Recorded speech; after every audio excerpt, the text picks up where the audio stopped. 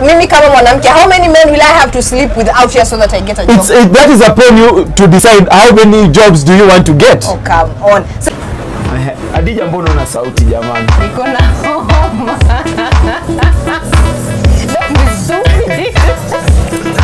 Adija bana. Sawa, sasa serious, si joke tena, nimeshoot. Sawa. Episode 51 of the Sex Instructor. I am not your normal actor. I am Ragot the actor. It's your most hated girl on the internet. Hadija over there. Hadija over there kama kawaida. Hadija over there kama kawaida. This week kumekuwa na story nyingine tamu sana online. Apparently this boss alifire mtu alikuwa anafanya naye kazi. Msichana alikuwa anafanya, like I think she was the secretary. Akamfaa akamwambia ni aje go home. Why? Because wife wangu anataka ku take your job. But this mama now alikuwa bitter kwa sababu alikuwa amelala na umse ndapate kazi. I mean, mimi by the I don't see a problem now boss. If the wife wangu anataka kukam kuchukua job, who am I? It doesn't matter kitu ulifanya ndo upate kazi. It's your time to go home, it's your time to go home. Whether nilala na wewe ama nini. When do ulitaka, I didn't force you into it. So it's your time to go home. Dada, peace out man. Retire na kabuti yako na pusi yako. By the way, madam, what is hii issue ya you have to sleep with your boss for you to get a job? Ilitoka wapi? Why is it so hard for you ladies to say no?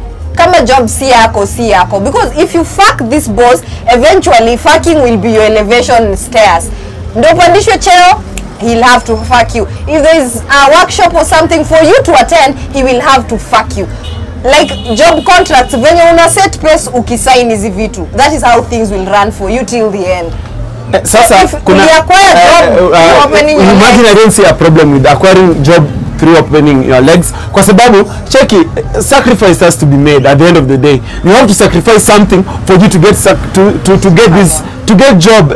Come on guys. Sasa kumaanisha mimi kama mwanamke, how many men will I have to sleep with out here so that I get a job? That is upon you to decide how many jobs do you want to get. Oh, come on. Sasa if this is the case yenye unaandikwa job and then the wife wants to come into the company, so you have to step down for the wife to take over, unaenda kutafuta job nyingine. You look for another job. Siku zote nitawaambia huwezi replace bibi. Siku zote ukiwa side chick jamani, jua you will never replace the wife. Kwa side chick, huyo alikuwa nini? Wanaitangwa job wives. Yeah, something like that. Job wives nini, you will never replace the wife. Side chick. Side chick ni a very important title. Usitajetaje side chick hapa ovyo, weka kando. Check, if you have to spread your legs no pate job. Don't do it. That job is not for you. Do it kwa sababu job is not. At the end of the day you have to sacrifice. Because the moment sasa okay, unaona msi anatoa do tofauti kwa wapi? Kuna say jobs.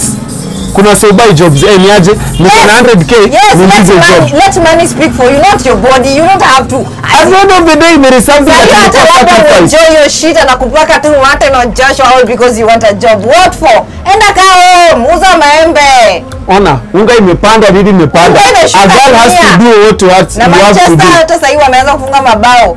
Wacha mambo ya sijui a girl has to do what she has to do. You do not have to spread your legs for you to get a job. If it gets to that point, it means that job is not for you. Leo nimeongea fluent English. So this is serious.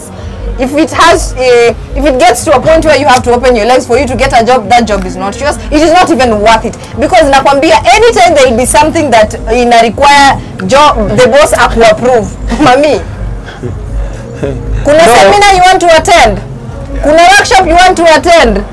Kuna Adija, elevation never happen. Adija, at the end of the day, let's admit something. Sacrifice ni lazima. Sacrifice something else. It doesn't have to be your pussy. Sacrificial lamp ni wewe at that particular point. No. Sasa nikwambia ni aje, check. Okay. Unajua, hiki kitu tuangalie from both sides. What if you had a crush on this boss? From day one. But na nikwambia ni aje, ndo upate hii job, utalala na mimi. Utakubali? Crush uisha.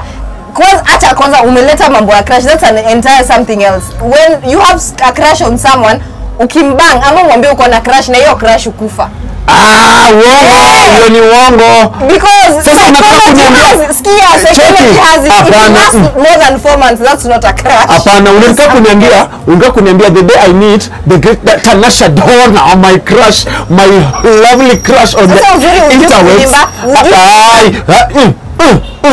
Mama akasema nitulie singa.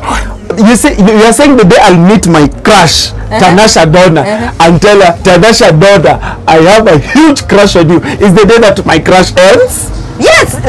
No way. Tanasha Donna, if you get to watch this one, my crush for you will never end. I love you, baby, wherever you are. Sema na Kijaluo basi. Aheri Tanasha Donna.